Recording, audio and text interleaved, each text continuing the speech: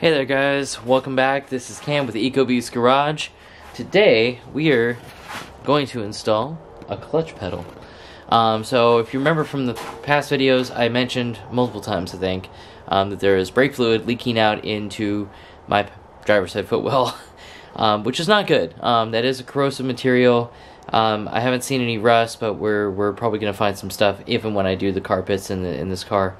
Right now I just need to get that problem fixed though. So it's a little bit of an involved process. Once I get the hood open, I'll kind of show you what's going on. Alright guys, so in order to get to the clutch master cylinder, the clutch cylinder kind of comes right down to right about underneath the intake. So the whole intake box, the battery box, all have to come out so that we can get back into that firewall, and then we can maintenance and bleed the clutch line too after we're done, which we'll get to as well and show you how to do that. So right now we're going to go ahead and we're going to start tearing apart the old pedal assembly, get this engine bay kind of freed up.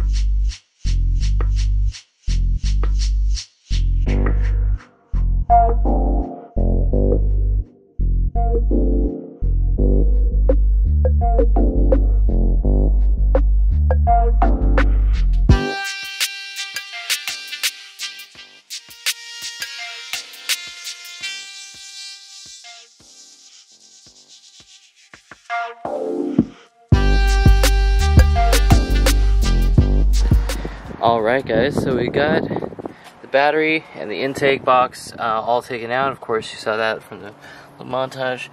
Right back here, and I'll see if I can point to it.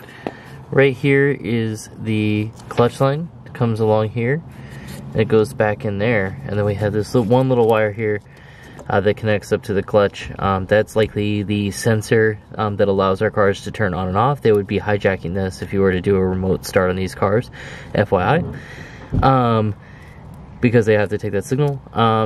So anyways, we have that part taken care of on the engine bay side. Now we have to actually take the pedal assembly apart. I think I'm going to disassemble the line at the very last step, because I want to be ready with a catch can or something like that. But we got to set up some light to see up inside the little pedal cluster there, so we can get to those 3 bolts, move some of the wiring around, and then wiggle this pedal loose from this side, and we'll be in business. Alright guys, so we've got the old clutch pedal out now. You can see back in there, you can actually see the hole that goes right into my cabin back there and behind my brake lines. Coming around here, I'll kind of walk you through how I got to the 4 bolts, the 4 nuts that are holding that onto the body. So from the bottom, 3 of those are going to be way easier to get from the bottom. So you have to kind of lay your back down into your footwell, looking up, and you'll see one of these on the far left-hand side, so closest to the driver's side wall. I had to use a universal joint to get around a corner, to kind of get around a bend and get that bolt there. The last bolt was at the very top, and I actually pulled this panel out. This is pretty easy. You just pull the weather stripping back a little bit, get a panel remover tool around the front edge of this, and just pop this out ever so slightly, and the rest of the clips pop out pretty nicely after that. And you can see where those clips are on the back side of it. So all in all, pretty easy removal process. I had to disconnect the hydraulic line and the power line first, as well as a supply line for the reservoir, just so that we could kind of wiggle the pedal out. The pedal has to be compressed all the way in to get it in or out. There's no way to actually weasel this up in there without disassembling the whole dash, and I'm really glad that it wasn't that involved. I was worried there for a second. So I'm gonna go ahead and get the new pedal up in there, and then we'll see where we're at. Alright guys, this is actually day 2 of the process. We are still working on the clutch.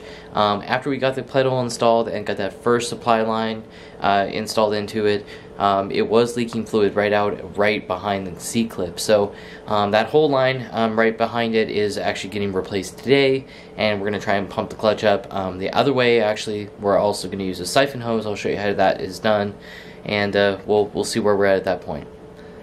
Alright, so as I explained, we got this first line here, which this end of course up here goes to the clutch, the clutch pedal, and then the other side goes to the rest of the hosing.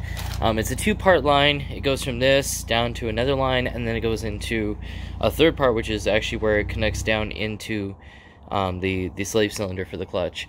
But right now we're just go ahead. I got more DOT4 brake fluid because we were running out, and this is the siphon hose. So one of these ends we'll actually be able to test to make sure which end pumps and which side is the check valve side. And what we'll be doing is we'll be pumping it actually through the bleed valve and up into the system. So we'll show you how that works, and hopefully we'll have some better success with that. But stay tuned. I'm gonna go ahead and get the car opened up, and we'll get started. Alright guys, so I just want to show you guys where this line is. So you can see the old line here. I haven't taken it out yet because I want to show you where it buckles up. So it clips down here. It actually has that little grommet built into it, so it actually mounts right onto the back front side of the firewall actually, and then it goes right into the pedal cluster down in there. So you kind of have to reach behind your brake lines. These are your brake lines. This is your ABS. I had to unplug the ABS. Don't forget to plug that back in. I just have it hanging down here out of the way. But when you take that C-clip off, you have to push it down on both sides. The side closest here on the driver's side, you can kind of get your finger in there. As you can see, I'm touching it right now. The other side, it's a little harder because you have this bracket in the way. So what I did is I just took just simple flathead screwdriver, kind of wiggle it up, and you can kind of get a little bit of leverage, and you just kind of push that one edge of the clip, and you'll see it. You can just barely get the edge of it. So be very careful, very gentle hands, and that's how I got that C-clamp off. But now, as you can see, this just slides right out afterwards. So this will be a pretty quick part change. I don't expect it to take very long, and then we'll try pump the clutch up. All right guys, well, I found something new that was kind of different. So here we are. This is the brand new part that I just got from Ford, and when I took this first cap off to look at this tip, notice how these two are different. Well, I found out that this is probably why I was having my leak problem back here, and that this line actually is probably fine. So I will keep that. I'm not going to put it back on the car. I'm going to actually just reassemble it. What I found out was that this little tip was actually stuck inside the pedal.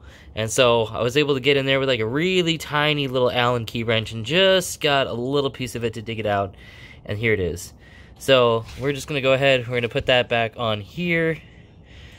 And then if we do end up ever needing this part, or if my friends end up needing this part, see, that's actually like a spring-loaded, that thing kind of sandwiches up on there. So, yep, that was the missing piece. Alright guys, so it was a very quick install. We already got that new line in there already, so we're good to go. I've got the wonderful help of my sister to help me pump and bleed the clutch here now to get fluid into the system. So what we're going to have Mariah do on this is we're going to have her actually use her hand, because the pedal won't have any stiffness to it at the start. It's got to pump that fluid into the system first. So we're going to have her go ahead, and when I'm going to say pedal down, she's going to push it all the way down to the floor with her hand, and then let me know when it's all the way down. Just say it's down, and then I'll adjust the bleed valve and I'll say pedal up, and she'll just slowly pull it back up, sucking fluid back in the system, say pedal up, and we'll kind of go through that motion a couple times. Then at the very last end, and I'll let her know when, is we're going to actually do 5 pumps. At this point, I keep the bleed valve closed. She's going to go 1, 2, 3, 4, and on the 5th pump, she's going to hold it down on the ground, and then tell me when it's down. At that point, I'm going to release that little bleed valve, let all that air out of the system, tighten it back up, and then we can continue that process a couple times. If you do this at home, it should only take about 30 minutes at the very max, and that's for a very air-filled system. This will probably be a little bit like that, but I'm hoping we don't take long. Alright guys, so we have the clutch bled now. We got stiffness in the pedal now. It's actually about reassembly time. If we ever need to, we won't have to take the battery out, of course, to get to the actual bleed line. Just the intake has to come out to get to this little part down here. So I had a little bottle. Of course, it didn't really serve too well. We still got a little bit of splatter there, so I'm going to wipe that up before we reassemble everything. But all in all, took, like I said, about 25 minutes, give or take, to get everything bled out of the clutch. So Now we're just going to go ahead. You can watch us go ahead and reassemble the engine now.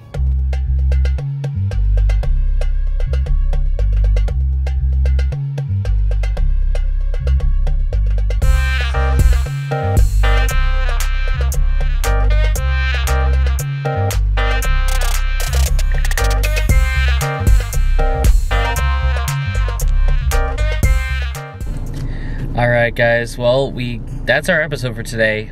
We got the clutch pedal installed, we got that extra line put in there as well. Bled the clutch and everything is stiff. The car drives great, the clutch pedal is real snappy. It took me by surprise actually when I first backed out of the driveway. Something that of course, we actually had the same problem actually with Austin's RS. There is a vacuum line. Make sure you have to take it off of the intake side whenever you're doing the intake piping. You have to kind of wrap it around the outside of the intake pipe. Almost had an oopsie moment where I forgot to put that line back on, but we fixed it. Everything's running great. I haven't had the message, of course, come up for the fluid, and I'm gonna check here in a little bit here. I don't think shouldn't have any leaks or anything inside the cabin anymore. So definitely very successful build. Had me frustrated there for a minute, but thanks for tuning in. Make sure to hit that thumbs up, definitely subscribe and hit that notification bell so you can stay up to date with all the new content from EcoBeast Garage. But until then, we'll see you soon.